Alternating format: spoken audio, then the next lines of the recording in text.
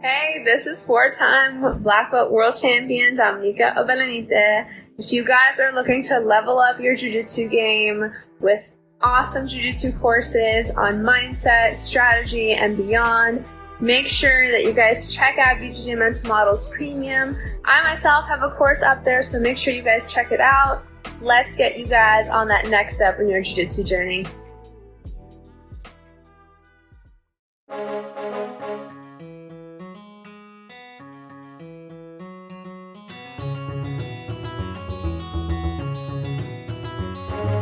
Hey, welcome to BJJ Mental Models, episode 231.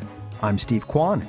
BJJ Mental Models is your guide to a conceptual and intelligent jiu-jitsu approach, and today a super heavyweight approach, because I'm pleased to be joined by Mr. James Foster, aka 300. How's it going, James? It's going good, brother. How are you? I'm doing well also. You know, like I was telling you earlier, I was thinking if we timed it right, we could probably get you on for episode 300, but then we'd have to wait for quite a while, so probably best to just make it happen now, right? I agree. I mean, it took us so long to get this coordinated. We don't want to wait any longer. We had to get it in now. Well, hey, man, your reputation precedes you. Friend of the show, Hillary Van Ornum, recommended a long time ago that I should get you on here. And there's a topic I specifically want to dig into, but before we dig into it, why don't you give yourself a quick introduction? Just tell everyone who you are and what you're all about. Well, I've been doing jiu-jitsu now since 1996 officially, and I branched off from karate. So I started karate at the age of 10, a style of karate that was actually more similar to Jeet Kune Do, even though they called it karate, because we used stuff from other styles. And me, like many others out there in the BJJ community, our first introduction to seeing Brazilian Jiu-Jitsu was Royce Gracie in the UFC. So in 1993, when I saw Royce, I started to try to reverse engineer what I was seeing him do. Myself and the other black belts at the karate school would get together on off hours and try to, practice from bootleg VHS of the UFC pay-per-view and figure out how Royce was doing what he was doing. So that was where my passion, my love of jiu-jitsu started. And I made the choice in 1996 to fully branch out and start that journey and have not looked back. Run my own academy here in the Seattle area of Washington State. I've been doing that and teaching jiu-jitsu pretty much full-time now for going on 20 years. Amazing, man. Hey, if you've been training since 96, that's pretty far back. I mean, that's around the time when most people were just learning about what jiu-jitsu is for the very first time. Yeah. There was no instructional resources, really, and at one point, there was those Craig Kuka, I believe he was like a Renzo Gracie guy. He had a VHS tape series that was really expensive. If you could get a hold of that, you could see some stuff. But when I very first started, there was no books, no videos, nothing instructional-wise. Now we have the opposite issue today where we have just overwhelming amounts of great instructional information available to us. Yeah, it's crazy. I've talked about that before and just how there's this kind of a paradox of content in jiu-jitsu where there's so much stuff out there that it's hard to even know where to get started. It reminds me of when I was a kid. If you wanted to watch a movie or play a video game rather, there was really only so much stuff out there. It was pretty easy to keep on top of things. But these days, there's so much stuff on Netflix and Disney Plus and Amazon Prime Video. The bigger battle is, where do I invest my time? I have no shortage of content. It's just a matter of, given this mountain of it, where do I even start with? Absolutely. Yeah, and I feel like jiu-jitsu instructionals are the same thing. These days, there's so much stuff out there that the hardest part is not finding content, it's separating the wheat from the chaff and figuring out what is actually worth your time to study, right? Absolutely, and it's really hard for newer students coming into jiu-jitsu when they're trying to figure out what they should be focused on, but they're, constantly presented with new information from thousands of different sources that can be, coming into jiu-jitsu as a beginner, it's hard to find that path of what you should be working on to begin with, because jiu-jitsu is so vast. And then when you come into it and you could literally sit on Instagram or YouTube for the next, 10 years watching free instructional content, it just adds to that overwhelming nature of the art that we're in. Yeah, absolutely. Well, hey, something that I wanted to talk with you about here today. I wanted to talk about general concepts to be effective when you're a heavyweight grappler. Now, you're a big boy from what I understand. I mean, I follow your social media. I see a lot of pictures of you doing promotions and literally picking up your students with one arm. So. Yeah, that tradition got started a while back, and now everybody wants me to do it. I actually started that in the kids class, and then the adults started asking me to do it. I mean, so how big are you? I hope that's not too intrusive a question, but what do you fight at? Well, I prefer to fight at around 295 or so, but currently I'm 6'5", and I'm about 310 right now. I've lost quite a bit of weight just trying to get in that competition shape again. So I've kind of been focused more on lifting again, and I got into arm wrestling over the pandemic and learning the technique with that and kind of put on some size. So now I'm kind of trimming up and getting ready to get back out there at Master Worlds this year. So I'd like to get right back down to around 295 or so. Man, you're like two of me rolled into one. That's pretty big. Now, that actually ties into the topic I wanted to discuss with you here today. Something that we've talked about on the podcast before is that in the jiu-jitsu lore, there's kind of a bias in my mind against big guys. People always badger big guys about, hey, you got to be safe. You got to be safe. Don't hurt the little guys. Take it easy. And big guys really kind of have it drilled into them from day one that they need to baby all of their training partners. However, no one ever talks to little guys like that. And I mean, I got to tell you, if I'm going to be honest, I'm not afraid of big guys because I know that big guys are going to be gentle with me. I'm afraid of the little guys. That's where I get injured. It's some idiot who tries to do a cartwheel pass and winds up kicking me in the head or something like that. I mean, I feel like a lot of the time big guys get the short end of the stick in jiu-jitsu. And I'm wondering if you've experienced that yourself. Yeah, to some extent, there can be a double standard there, but I really think it comes down to, how you're taught by your instructor out the gate, how you approach jiu-jitsu will kind of inform that regardless of what your size is. So, but yes, I do see what you're saying about the smaller individuals trying a lot of flying stuff and maybe being a little more reckless, kind of throwing their weight around because they can. But for me, it's always been about keeping myself honest with my technique in that I constantly evaluate, and this comes from having instructors that forced me to be mindful of being technical. I evaluate if I'm able to achieve what I am because I'm bigger and stronger than the person, or was it a legitimate technique? Right. And so for me, if I'm rolling with somebody 150 pounds or 350 pounds, the technique should work pretty much the same if the timing and the leverage and everything is there. So I try to hold myself accountable in that regard and approach it in that manner versus, doing things in a way where they're only going to work if the person is of a lesser stature than me. Right. Now, this is what I wanted to pick your brain about here today. So if someone comes to me and they ask me for general tips and tricks on how to fight against a bigger opponent, I got a lot of things that I could tell them, right? I think that this is a very frequently discussed problem in jiu-jitsu, which makes sense because that's part of the lore, right? In jiu-jitsu, part of the marketing is that this is a sport for little people to hold their own against bigger people. So it goes without saying that when you market it that way, you're going to get a lot of people who come into this sport because they are smaller and they want to learn how they can be more effective. Right. So we've had a ton of conversations about what to do if you're the smaller of the two. If you're giving up a significant size advantage, how could you tailor your game plan to remain effective against that bigger person? And I think in a lot of ways, that's a conversation that's, although it's very important and people care about it, it's kind of been done to death.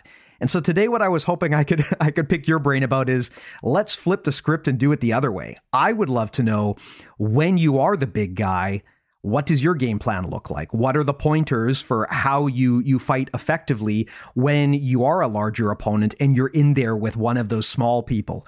I mean, of course, in an ideal world, I guess you just squish them. But the problem with a lot of small people is they're so fast, their hips are so mobile, they're so good at closing that elbow-knee space, so it can actually be surprisingly hard to lock in a pass on them. It can be a challenge. Yeah, they definitely have their own attributes that, are beneficial on the other end of the spectrum of being smaller that can be hard to deal with, for sure. Yeah, and especially in jiu-jitsu, where we put such an emphasis on completing the guard pass, right? It's not just enough to be on top of someone or to sit on them. You have to clear their legs. That can be really hard to do against certain body types, even if they are smaller, because people can just be so compact and tight. And if they get really good at playing that game, it's kind of like trying to wrestle a beach ball, isn't it? It can be very challenging to... Definitely. So what I would want to know is, from your experience, how do you play that game? I mean, if you're in there with someone who, maybe you're a lot bigger than them, but skill-wise, they're formidable, and there's enough of a body type difference that you've got to make some alterations to your game plan. I'd love to explore with you what you do and how you make that work. Well, I'm never going to try to be faster, just as the other person wouldn't try to be stronger than me if there's a huge deficit in that area. So if I'm, for example, passing somebody's guard who's a smaller, faster, more agile person, my emphasis becomes the elimination of space. And my emphasis is following a checklist in my approach to passing any guard. And that checklist that I go over for passing any guard, it starts with clearing their feet. And once I've cleared the feet, then I'm looking to clear the knee line. And once I clear the knee line, I'm looking to neutralize the ability of their hips to have mobility. So I'm neutralizing them being able to elevate their hips, to rotate through, do any kind of inversion. And once the hips are killed, I'm looking to clear that midline of the ribs and then advance to upper body control. What a lot of big guys do wrong, because they can get away with powering through, is they'll go and they'll dive straight for the person's head. And somebody with great hip mobility and good guard retention skills, if you jump straight for their head, it'd be like going from the bottom rung of a ladder and trying to jump to the top rung. Something's going to be missed there. They're going to have the opportunity to recover. So that checklist that I force myself to follow, that's something you can follow regardless of your size, to approach passing any guard that makes guard passing way less daunting. Because if we're trying to remember a specific move for addressing each style of guard in the fray, you're never going to be able to recall that information quick enough. And as you know, at the black belt level, if we're having to think, we're already too late, right? Yeah. So that's not an opportunity you were afforded there. Absolutely. So having the checklist in place kind of allows you to look and assess any guard you're dealing with and break it down into simple steps and check each step off. And I see, again, you'll be a bigger person approaching that smaller person, and just because you can reach their head, it's not necessarily a good thing, because if their hips are elevated, as we know, we have people that can fold in half and invert and pummel their legs and end up in all sorts of great positions if they're afforded that hip mobility. Yeah, I have definitely suffered from that firsthand. I'm at kind of the body size where, some of the time I'm the bigger person, some of the time I'm the smaller person. And so I kind of see both worlds. Right. And I have definitely made that mistake. And I remember having to train myself out of it, because I would see the person's head there, and I would think, you know what, I could probably just take a shortcut and just grab their head. Yep. You know, even before I'm technically done the guard pass, I could probably just lean over them and squish them with my body weight. And the problem is you fight good guys and they're going to use that opportunity to elevate you, to get underneath, to leg lock. Exactly. Yeah, to invert. And I went through this phase where I was fighting these guys who were really, really good at that game. And man, I just kept getting smoked by these much smaller guys. And eventually I realized the mistake was I was way too hungry about trying to grab their head and put weight down on top of them. I was not going through the layers of guard like you talked about. I was, so I would be trying to lean forward, but they would still have their knees up in front of me. So all you're really doing at that point is you're giving them a way to elevate you and tip you over. So really good insight there. Yeah, and my friend Christian Woods-Manzi, I don't know if you've had him on before, but Christian, he talks about, I say a checklist, but he talks about it like climbing a ladder. So instead of the checklist, he talks about the same thing with the feet, knees, hips, and all of that. But he puts the analogy of climbing a ladder and not skipping rungs of the ladder. So, you know, it's a great concept, and it really helps people compartmentalize and not make approaching, passing the guard such a daunting thing. So that's something that, you know, anyone can use regardless of size, just to make passing a little bit more manageable and less scary. Right. Now, here's a question for you. Do you feel that there are any, I don't know, positions or, you know, variants of guard or even techniques that would be considered quote unquote big guy moves? And the reason I ask is because if you talk to a little person, you know, a lot of smaller people can give you a laundry list of techniques or positions that they personally feel are going to be more effective if you're the smaller grappler. I'm wondering if the opposite applies. And, you know, if you're going in there against a formidable but much smaller opponent, do you go in thinking to yourself, just due to the size advantage, I should go for triangles, or I should go for head and arm chokes or something like that? Or do you feel that everything is on the table regardless? I see it all as jiu-jitsu. So for me, it's all on the table. You got to realize I'm kind of an anomaly in the jiu-jitsu world in that I'm a big guy who's known for moving and doing things that little people do. Like cartwheels and inverting and barambolos and all of that. So, you know, for me, it's all on the table as far as that goes. But as far as what I would play, usually a lot of it nowadays is by feel. And that's something that you can't teach. You can't teach experience and feel.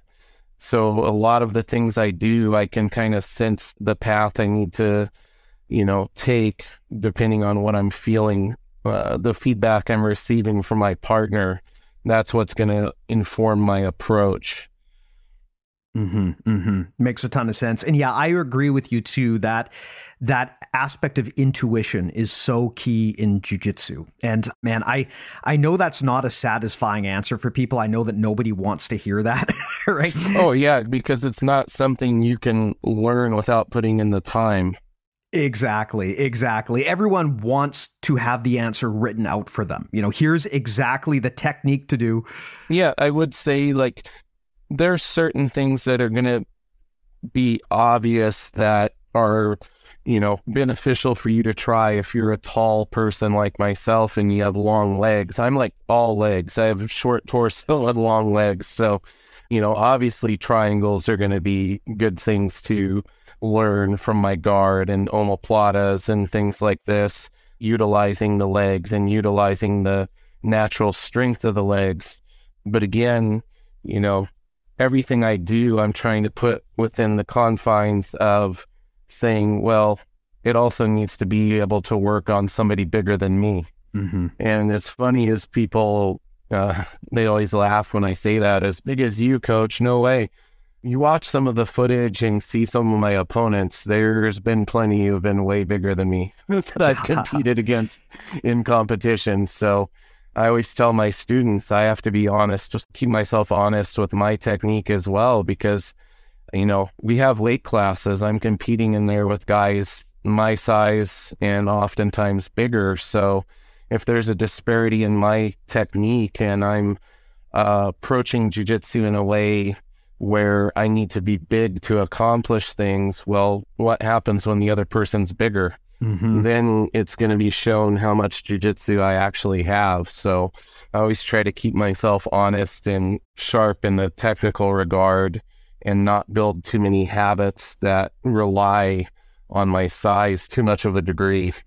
Yeah, it's funny you bring that up. I mean, there's always a bigger shark out there, right? And I know that's kind of an overplayed, oversaid statement, but it's true. I mean, I used to train with this guy, and man, everyone hated rolling with him because he was so much bigger or stronger than everyone else in the gym. And then one day we had some Iranian wrestler visit, just this gigantic guy, and he just smashed this dude. And he was so far out of his depth because he simply wasn't used to having to train against opponents that much bigger or stronger than him, because 90% of his training is with people in our gym who are going to be smaller than him. And this is an area where I'm always sympathetic towards bigger guys. Is, like you said, you want to keep yourself honest and you want to remove those false positives where you were able to make something work simply because you were bigger and stronger. Right. But how do you do that though, right? Because you can't control always the size of the people in the room that you're training with. If you are the biggest person by far, how do you identify and know if a technique really only worked because of size, or if you actually did it technically sound? Again, it comes from experience, but also I think a very valuable tool is to put yourself in a lot of bad positions. Like I'm talking deep into back control, deep into submissions and things, and then work your way out without, having the ability to bench press or curl somebody. You're going to know if you're bench pressing somebody off of you. That's a pretty easy thing to keep yourself honest on. If I'm throwing the guy across the room with a bench press, it's pretty obvious I'm not using technique, right?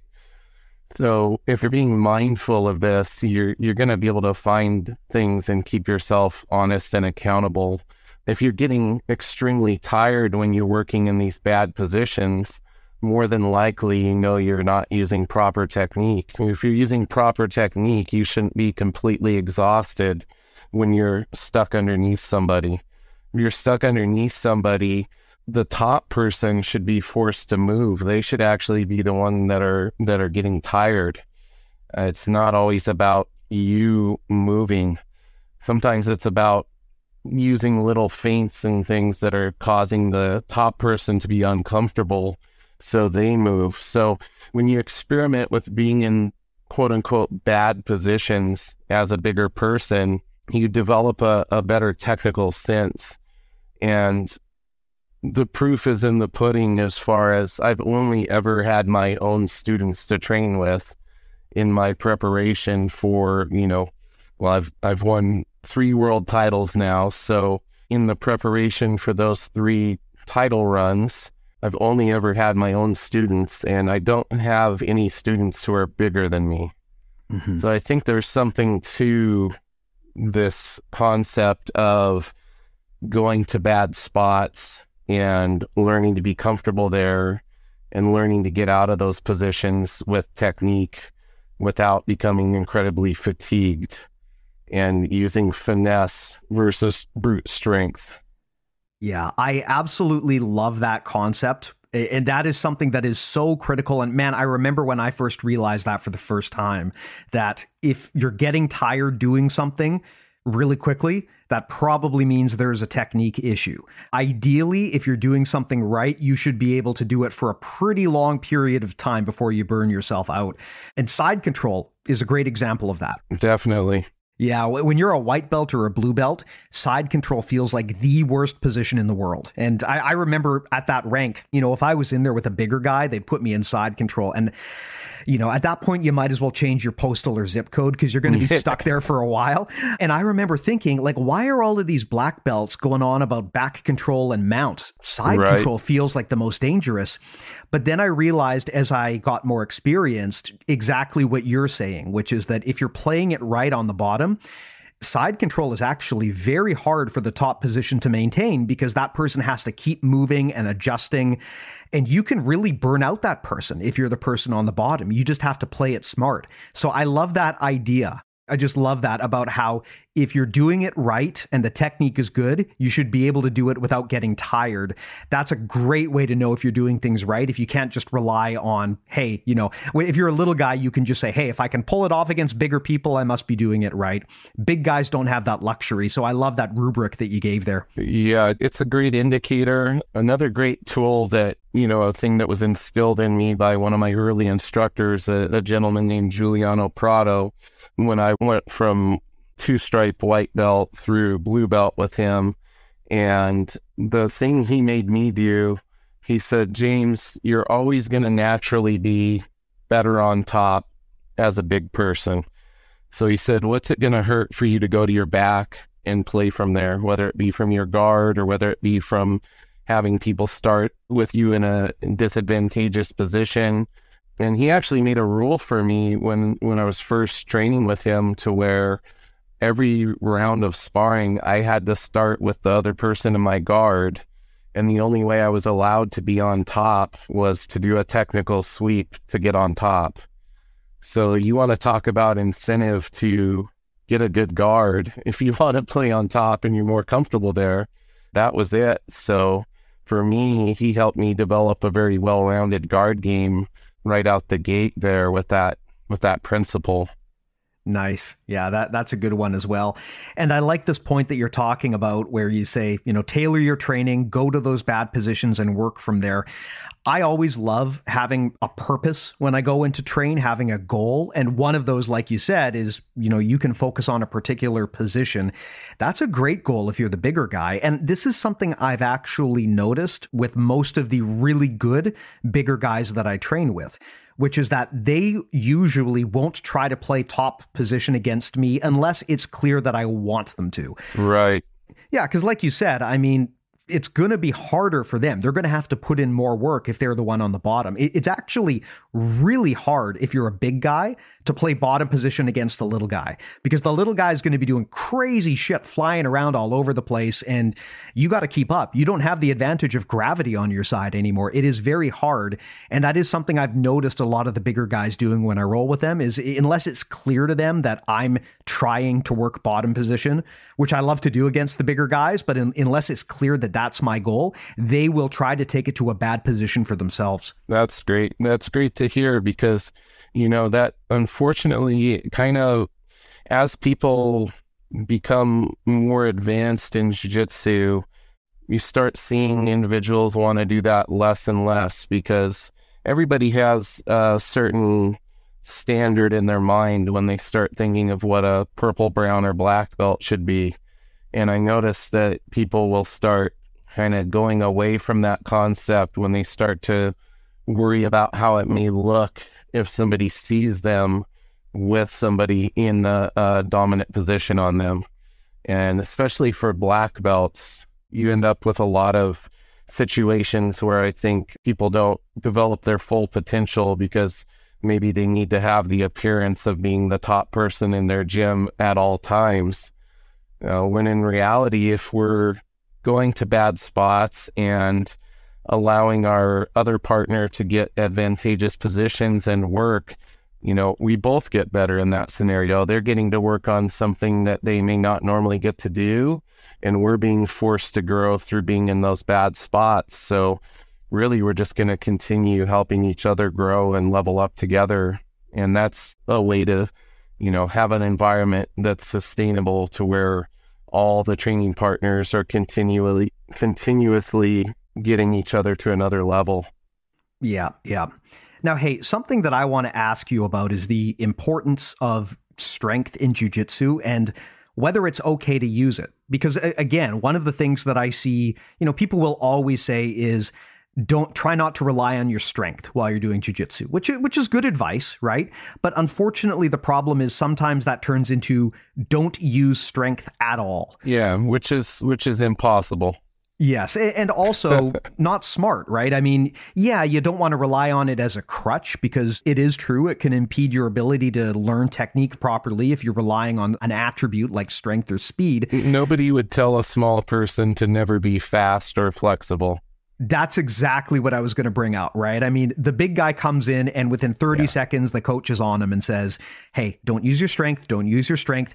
But the little guy comes in and folds in half and he heel hooks you in 10 seconds. And no one says, don't use your flexibility. Don't use your dexterity, right? It's very much a kind of a one-sided thing in jiu-jitsu that I've noticed. And it's a complicated topic.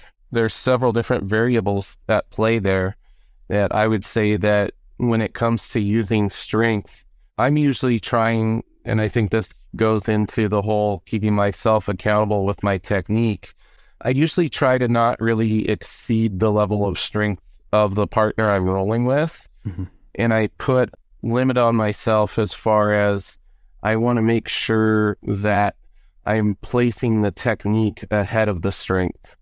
So I'm leading with the technique, but it's enhanced by the strength when needed.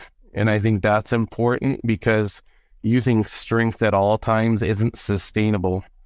So a good example of maybe putting a little bit of strength into something would be like separating the arms to, finish your arm bar, or putting a little bit of that squeeze to get the tap on your triangle. Again, not exceeding, not overdoing it based on the level of your partner, but those are times where you're definitely going to find that you're just naturally using some strength.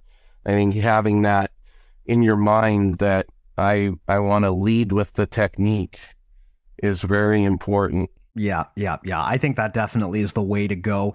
But like you said, I mean, you get to a point where you realize you can't just turn off your attributes, right? If you are strong, ultimately, that's part of who you are. And that's not something that you should hide or run away from. You just don't want to rely on it as a crutch, simply because, like we said, there's always the bigger guy out there. You don't want to rely on it at all times. One, because you'll get tired.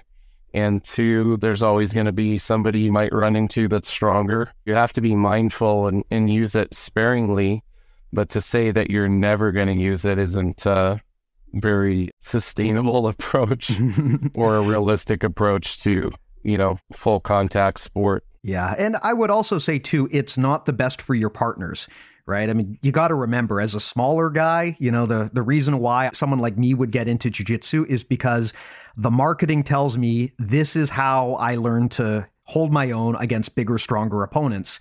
And in order to make that work, in order to learn how to do that properly, I need those bigger, stronger opponents to give me realistic resistance. Yeah. If they're terrified of using their strength against me, they're not really helping me learn to be more effective. And that was very much a change of mindset for me as I got more experience. I remember when I was earlier on, I'd get really frustrated against big guys because I could never win.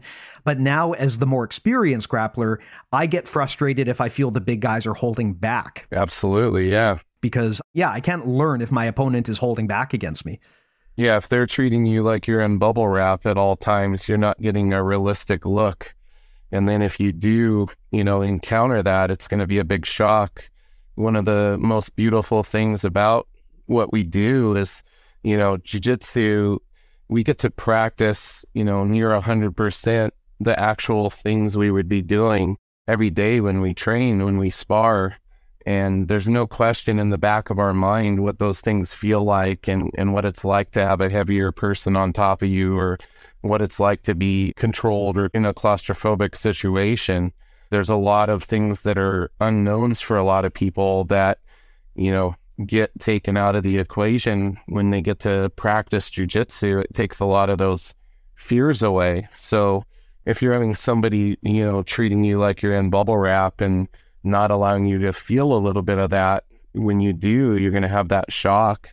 I remember when I was doing karate, we would always pull, the punches and kicks an inch from the person. We weren't allowed to make full contact.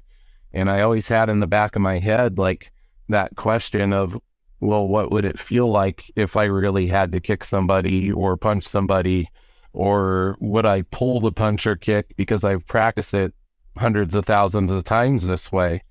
And you have that little sense of doubt. Training in BJJ or training in a grappling art, the beautiful part is, we're not punching and kicking each other, but we can practice the things we do at 100% and keep each other relatively safe. and rule out a lot of those questions we might have in the back of our mind. Yeah. And it's worth pointing out. I mean, I know we've already said it, but look, this is anecdotal. I've never suffered a serious injury rolling with a big guy, and I roll with a lot of big guys. I mean, the worst that's going to happen is they're going to head and arm me and squeeze me, and I'm going to have to tap, and it'll be annoying. When I get injured, it's because some little guy decided to do something crazy. Like they tried to force a move using speed and momentum instead of trying to do technique. Most of my injuries have come from people the same size as me or smaller. It's rarely, if ever, a bigger person who does it. Well, see, so those people could benefit from this approach I'm talking about as well, right? Absolutely. Like not fully relying on the attributes and keeping yourself within some sort of constraints as far as what's technique and what's momentum and speed. And, those are just other physical attributes. Usually you find that the people who are doing that are people who are lesser experienced. And I find when somebody doesn't know what to do from a technical perspective, they replace it with a physical attribute, usually. Yeah, and that's an awareness factor too that can be developed. And I think most people do as they get more experience. They can kind of learn to feel when I'm falling back on my attributes here instead of actually using technique. And then part of good jiu-jitsu training discipline is identifying when that happens and training yourself out of that habit. But again, there's that word again, right? Experience. Yeah, absolutely. If we could only teach experience, it would be so helpful to everyone. Oh man, yeah, I know. I talk about this a lot on here, and unfortunately, sometimes it just comes down to intuition. And there's no playbook you can give someone to develop intuition. It just simply comes from having been in that position thousands of times before. Yes, 100%. Yeah. Now, hey, so far we've talked mostly about factors that come up in the training room. So, how to be a good training partner and not murder the little guys that you're training with. But of course, when you go into competition, all bets are off. You want to use every weapon that you've got at your disposal. And so I'd love to know, as a competitor or coach, if you're coaching other people who might also have a size or strength advantage, does that factor into your coaching? Do you ever give people suggestions or feedback on when it would make sense, for example, to use a strength advantage competitively? I teach and I apply using the other person's strength advantage against them. So what I find in competing, and I'll give all my secrets away here. So I have, like super challenging matches this year is my hope. Like I want to get my butt kicked. That's why I go out and compete. So I'll give away, my approach is to let the other guy show me how strong he is.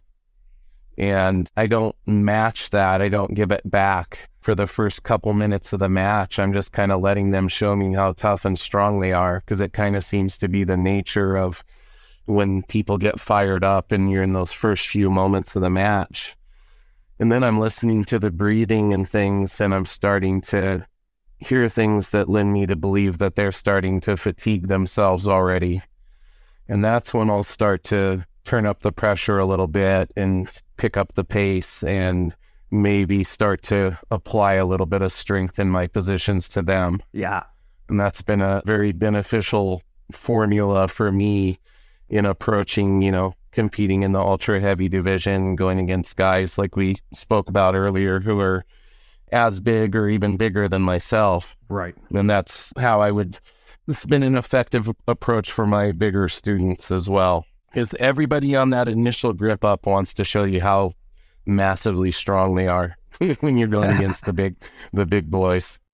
Yeah. I actually love that idea of kind of being judicial with when it's time to apply strength, because you're right. When people start a match, obviously adrenaline is ramping up high, and a lot of people get it into their head that, I want to start strong and, come out there out of the gate and just intimidate this guy and put him on the back pedal. Yeah. But there's something to be said about letting a person waste their energy needlessly and kind of biding your time before you eventually turn up the dial, right? I mean, if you're both standing on your feet, so many people, you see them just burn themselves out in gas because they're trying to basically turn it into a strength match while they're standing up in neutral grips.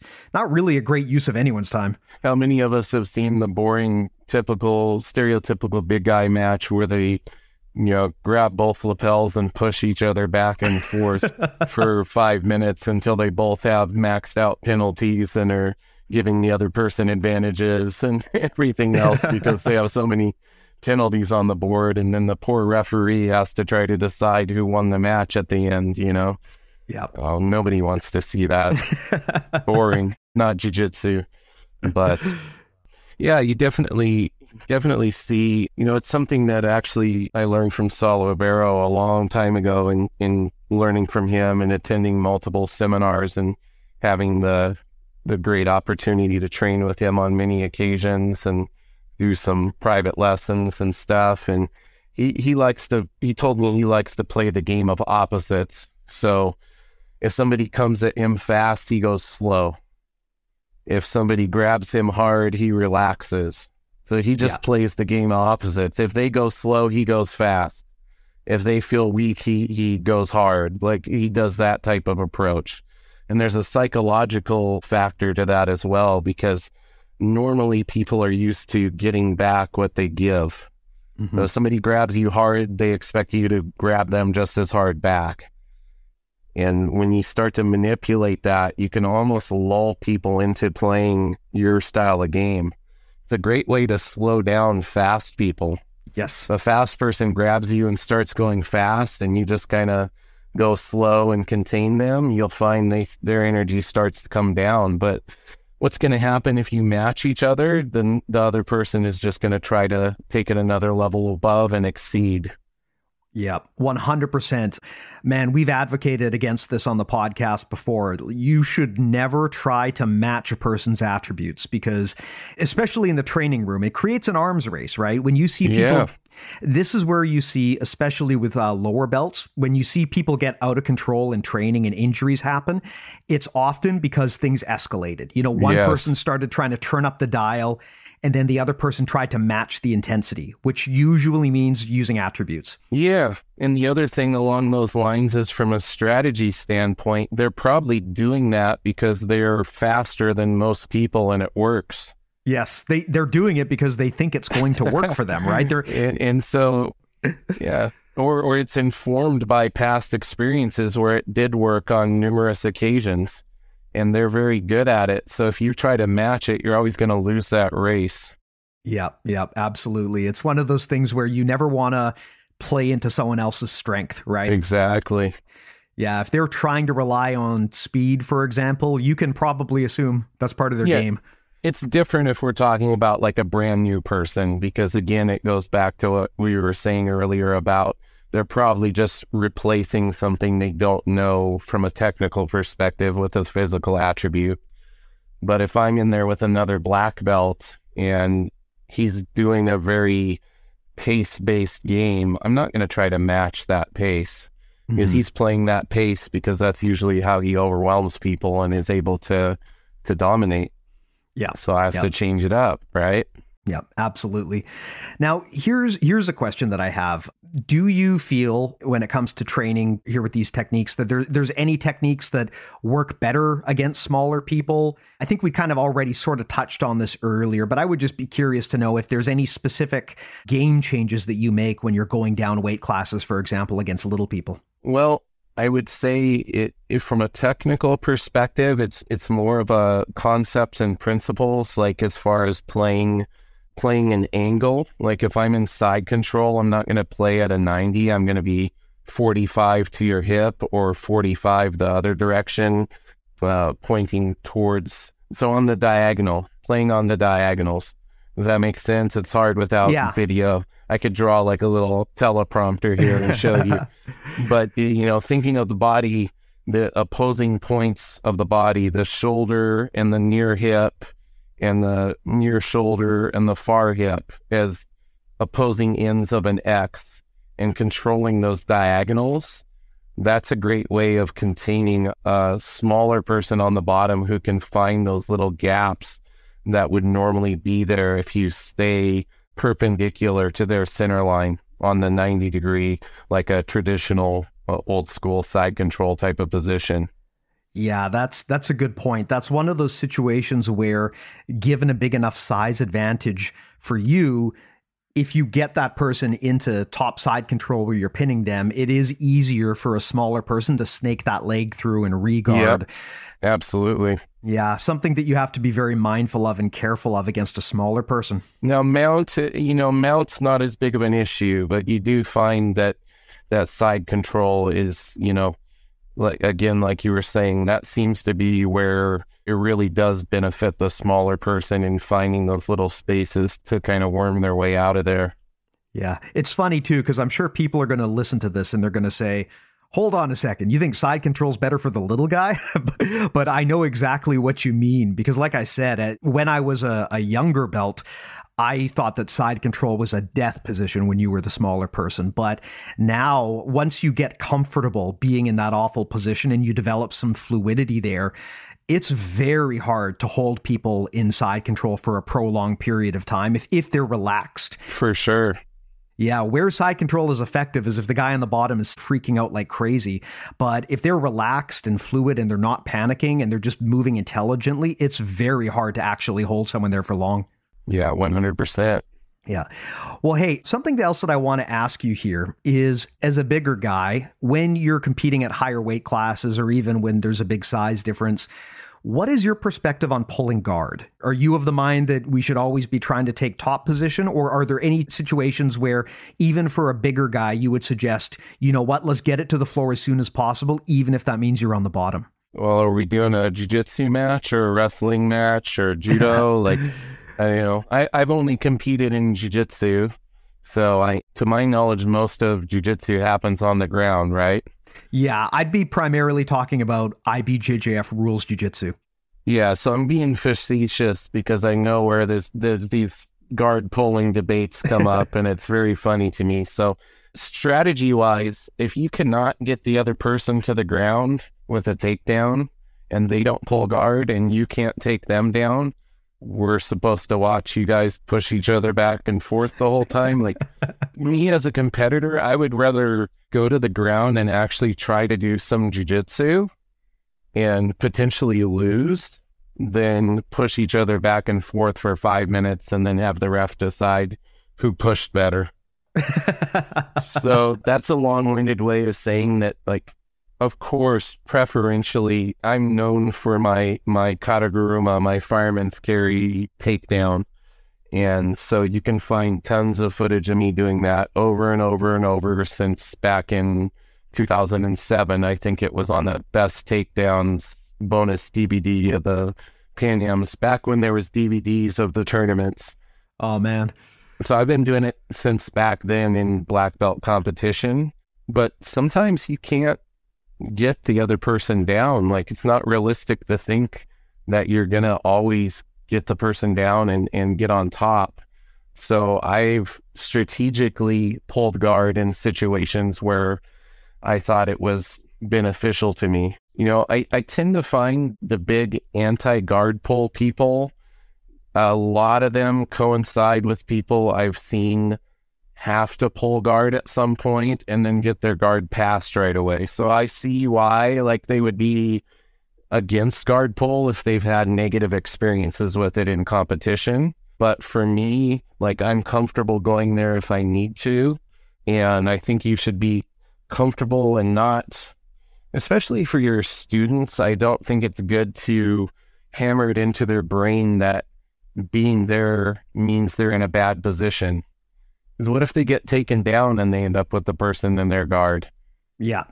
Wouldn't you rather be the one in control of going there and not be in a reactive state, be in a proactive state and be the one who initiated the decision? So I think we could probably do a whole podcast just on that.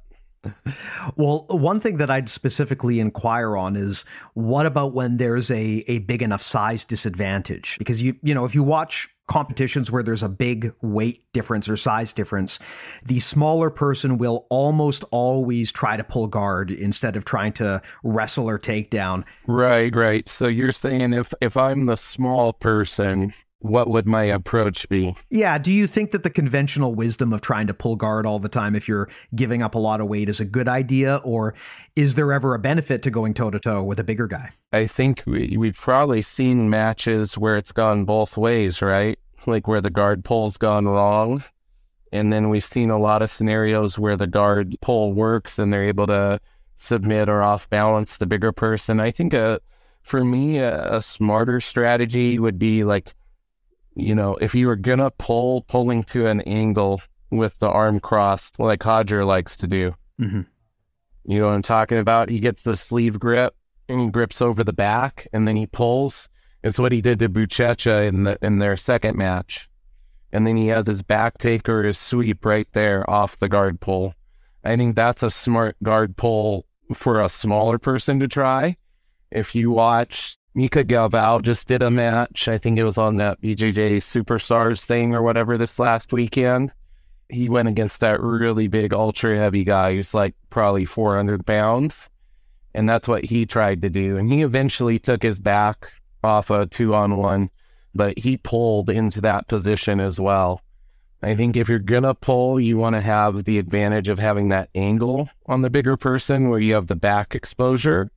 But I think from the feet, I would be looking to get that angle as well and actually use some of those attributes of being quicker, to get behind, like to cut an angle behind the person versus trying a double leg or something. If it's a pound person on me being 300 plus and I know how to sprawl, it's probably not a good strategy, right? So yeah.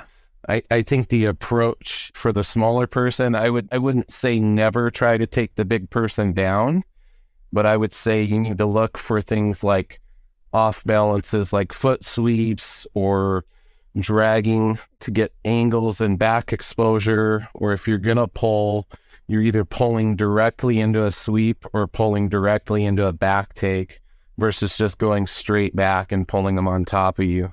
Because I've seen a lot of matches where that happens and then see the smaller person start to have trouble because they don't have an advantage. They haven't initiated something right off of the pull.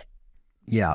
I love that idea of not just pulling guard, but pulling at an angle. I mean, that's always a great suggestion. Yeah, or if you can collar drag to your pull, so they're already coming past you like a lateral, and sometimes you even end up coming up, in off balancing. The problem is it requires follow through, right? A lot of jiu-jitsu practitioners aren't always working takedowns probably as much as they should be, so you definitely have to be putting in your work to be well-rounded and have at least, one or two things that you're proficient at. Yeah. Like anything else, if you're going to pull it off in competition, you have to be regularly able to successfully achieve that in the training room, leading up to the event. Yep, absolutely. Well, hey, James, we've been running for a while here. Just wanted to ask you, is there anything else, any other advice that you would share with people, either people who are bigger or even people who are smaller that train with a lot of bigger people? Just any good advice that you've got that you think merits discussion that we haven't talked about yet?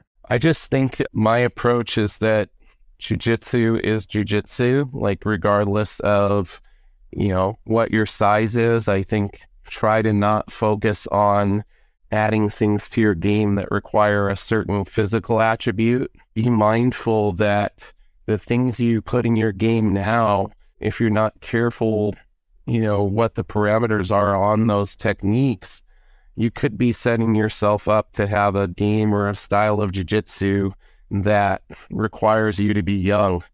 All of us are going to get older, so I think attribute-based jiu-jitsu athletes, there's going to come a point where, if they're still training and they're not completely injured by the time they're 40, 50, 60, 70 years old, they're going to have to completely reinvent their game if they want to keep training. Yeah. So I'm a big proponent, and this is something that my late friend Keith Owen, who passed away, I can't believe it's been over a year now since he passed away, but he always gave the talk about, being mindful of the things you add to your game and ask yourself the question, am I going to be able to do this when I'm 60 or 70? And if you can't say yes to those things, you need to rethink your approach. So, and I know Lovato talks about that a lot as well with the timeless jiu-jitsu, which is awesome.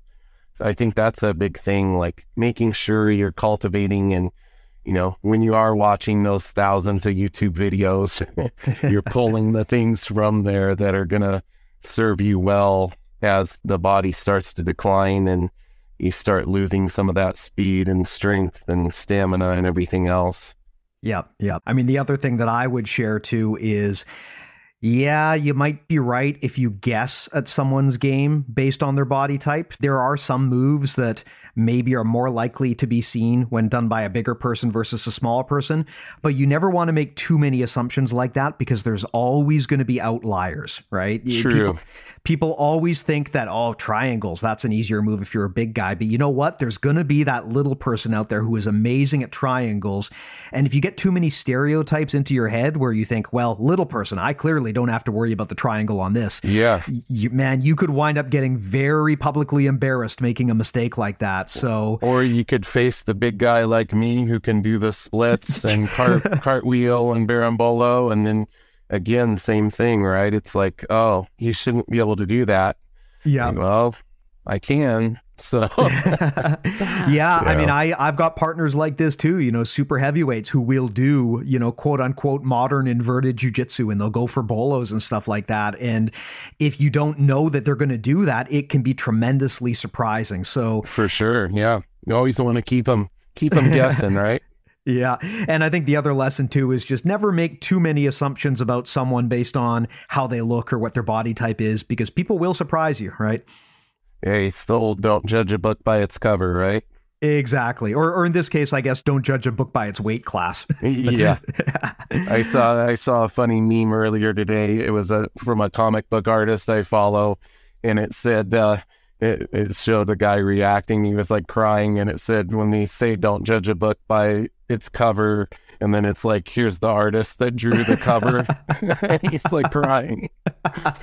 Yeah, that was a good one. Well, hey, James, if people want to check out your work, if they want to ask you questions or contact you, like, let's do the plugs. How can they find you? Are there any instructionals or other things that you want to promote? So I'm pretty much on every platform at James 300 Foster.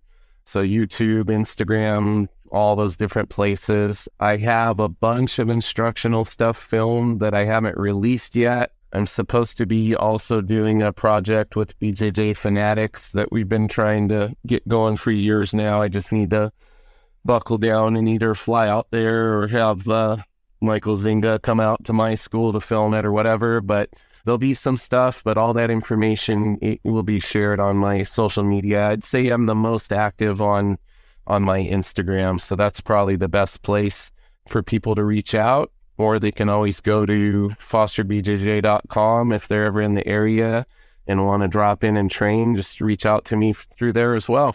Amazing. Well, James, thanks so much for coming by. As I always do, I'll put those links in the show notes. So if you want to follow James, but you missed the address there, don't worry about it. Just go into the show notes. I'll put the links and you can just click through, find and follow James. So please do give him a follow. He's got some good stuff there. If you want to see pictures of James picking up his students with one arm, or you want to see him arm wrestling, that's the place you go to get it done. Yes, sir. And I'll also put a link to our stuff there as well. Most of our listeners probably know, but we've got over 200 timeless evergreen episodes now. All of it is intended to be just as educational and useful today as it was the day it was recorded. All of that is free, so you can get all of that at bjjmentalmodels.com. Again, I'll put the link in the show notes there as well. You can also sign up for our awesome newsletter. At least once a week, I try to send something useful out to everyone who listens and reads along, and the general feedback we always get is that it's very helpful. Again, that's also free. If you want to kick things up to the next level, you can hit the same link, and that's where our premium service is, in addition to having an entire library of courses that are included there, over 50 hours of audio masterclass style courses there currently. That's also where you get our rolling reviews. So we've got just an amazing black belt review team. If you want to get a second opinion on your grappling, or you're looking for some really high level feedback, you can sign up there, shoot us your rolling footage, and we'll try to give you some supplemental coaching. So really do recommend everyone check that out. Again, everything we make is available on bjjmentalmodels.com, and I'll put a link in the show notes. But James, man, I'm so glad to have you by. Thanks so much for coming. This was a fantastic chat. It was an honor, and hopefully if people enjoy it, we'll get me back on here for whenever 300 rolls around. You got it, buddy. Awesome. Thanks a lot, man. And thanks to the listeners too. Always appreciate it. Take care, everyone. Take care. We'll talk to you next time. See you soon.